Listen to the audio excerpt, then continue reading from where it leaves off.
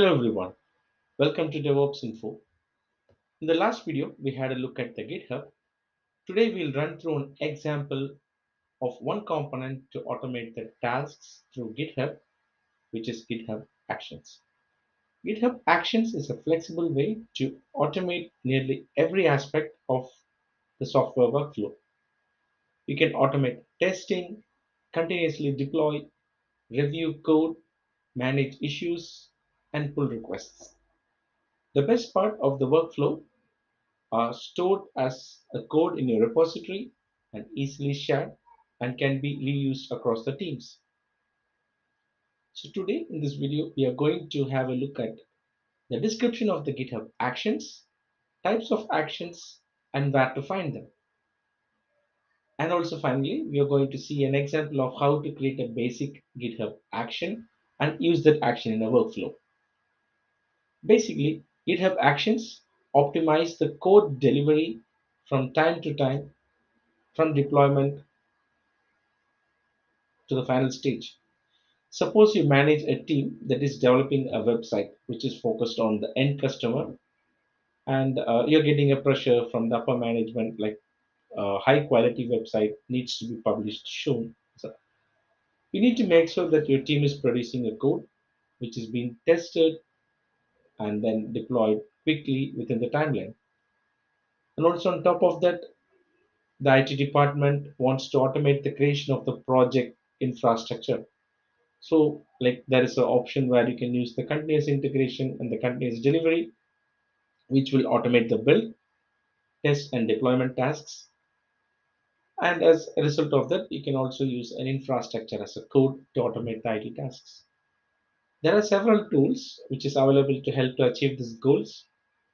Since in the previous video we had a look at the GitHub, I thought it's a good idea to give some demonstration about the GitHub actions, which we can effectively use in our code GitHub code repository.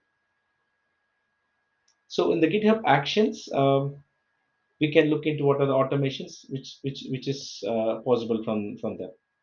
GitHub is basically actions basically designed to help a team of developers and DevOps engineers to do build and deploy the applications quickly. And as a result of this, the GitHub Actions has two main features. The first one is the communication. So with the GitHub Actions, we can consider making an easy communication for a team of developers to communicate about the software development stages. For example, the code reviews, which is in the pull request, GitHub issues, project boards, wikis, notifications, and etc. And when talking about the automation, GitHub Action lets our team to automate the workflows at every step in the software development process, from the integration to the delivery deployment. It also lets us to automate the adding labels, pull requests, and checking for stale issues and pull requests. For example, through the automation, we can ensure that if the code passes all the tests, and perform a code quality and compliance checks and ensure that the software passes all the integration tests. Check the code and the dependencies for any security issues. So all these things can be completely done in the GitHub Actions. So basically, GitHub Actions are packaged scripts which is present to automate the tasks in the software development workflow, which is through the GitHub. We can configure GitHub Actions to trigger a complex workflow that meet your organization needs. Um, the result is reliable. Of course, it's very sustainable and automated workflow. So where we can find the GitHub Actions? The GitHub Actions are scripts that is present in a YAML data format, and each repository has an action tab that provides a quick and easy way to get started with setting up your first script.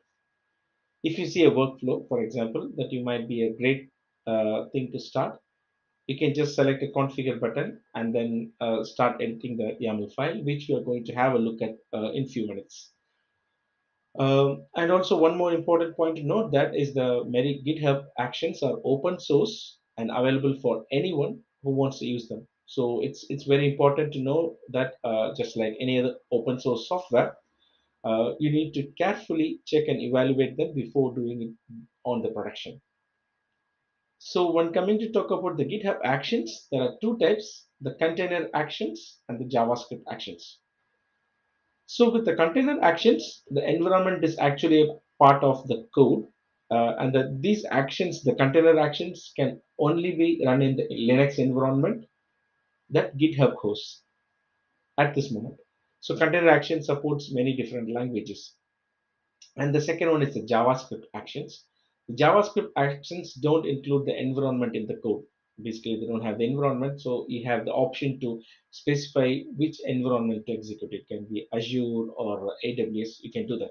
You can run even in a VM that runs in cloud, for example, as we talked about, like Azure, AWS, or Google Cloud, and also it can run on premise. So these JavaScript actions support the Linux OS, Mac OS, and also the Windows environment. So this is having talked about the overview. Let's just have a look at the place where we can go and see the GitHub Actions. So just going back, here is the GitHub repository. This is the GitHub project I have. So here, let's say I'm just clicking on the repository where I have not made any tests. I can just go and select this infrastructure as a code which was created in the previous test. So here I just go and click on actions. In the actions, I can create a new workflow, for example, and in the new workflow, you have these default actions which can be used. For example, you can choose a workflow. By default, it gives some suggestion for the repository based on the file that you have it in them. And then you have the categories. For example, the first category is suggested for the repository.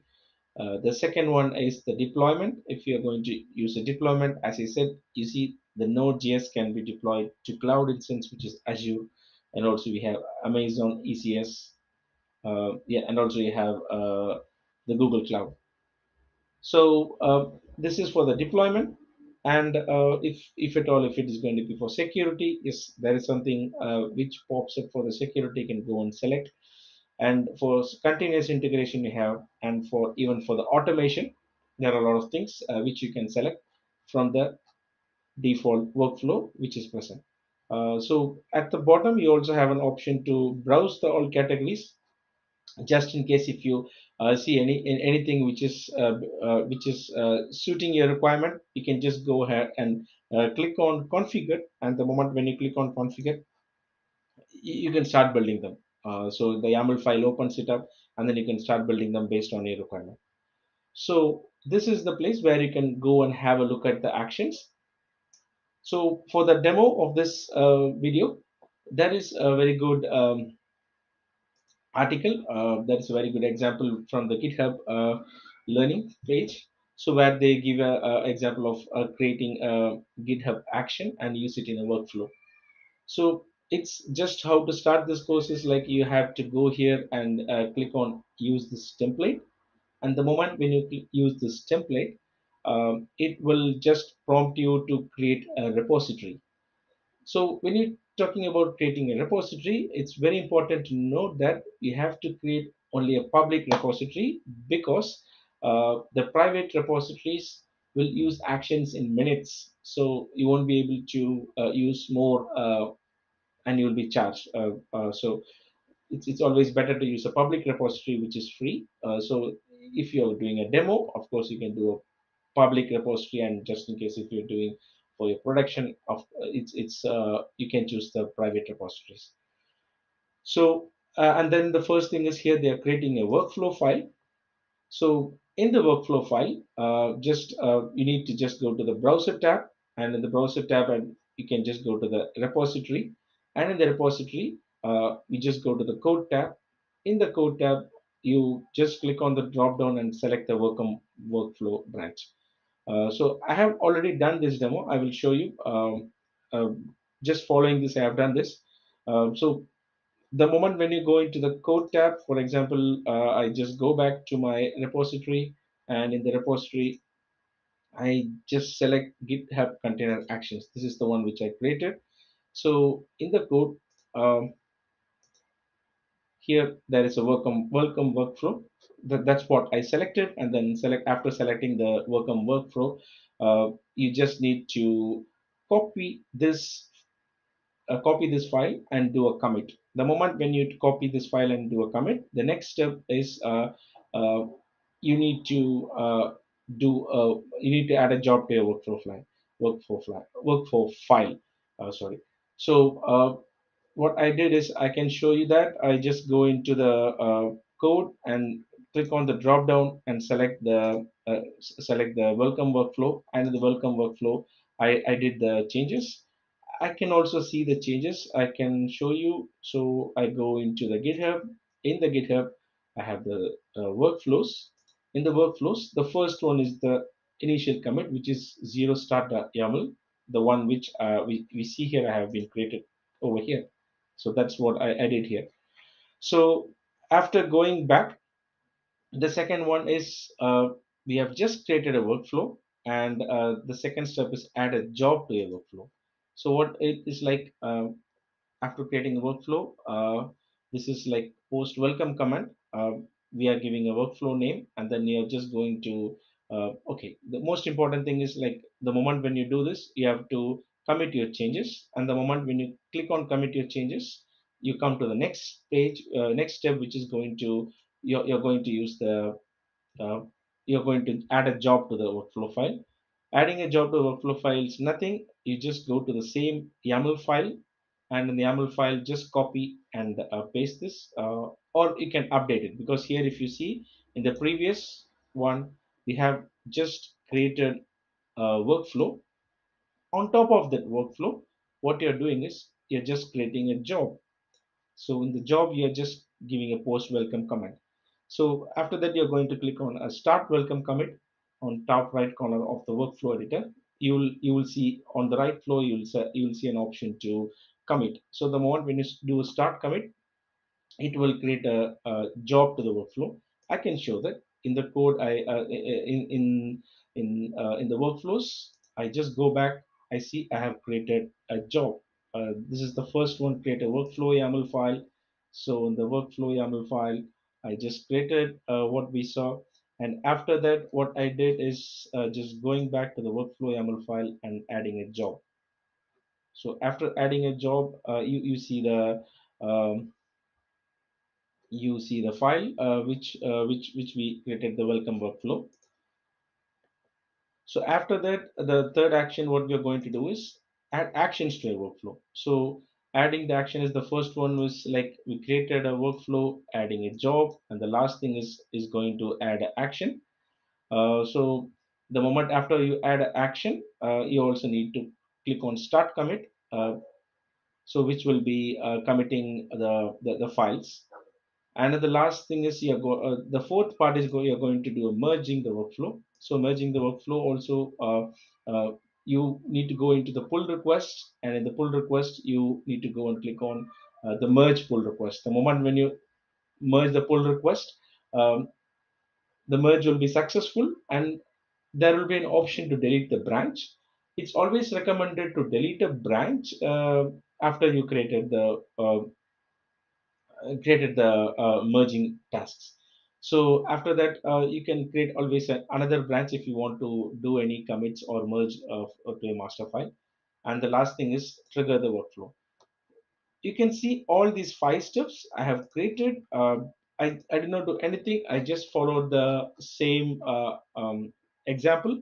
It's very simple. It's super simple. What you need to do is just create a project in the GitHub as described in the previous video, and then log in into the GitHub with your account.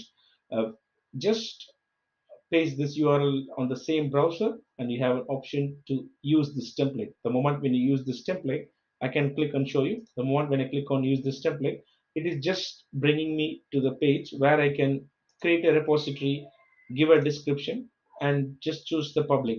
And after that, it is going to be the same steps whatever we saw here.